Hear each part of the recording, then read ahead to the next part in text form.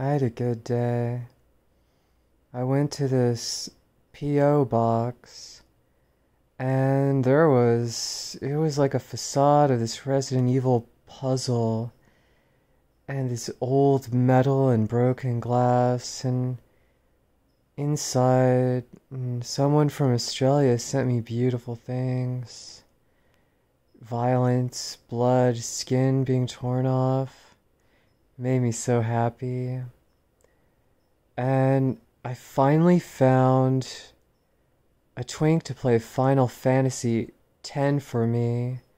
It isn't really about the Final Fantasy, it's about just playing a JRPG for me. But Final Fantasy X, or known as X, which I guess is like a Roman thing, is it has lots of water and plants, and I like water and plants. And yeah, there's also a lot of ass in it. I like that too. Anyways, then I got really sleepy, but I was really wired. I was up for a long time because I was so excited about a story I was writing. Yeah, I'm just fucking insane about it. Then I calmed down because as my organs started to fail. That's usually when I start to chill out. And yeah, now it's dark.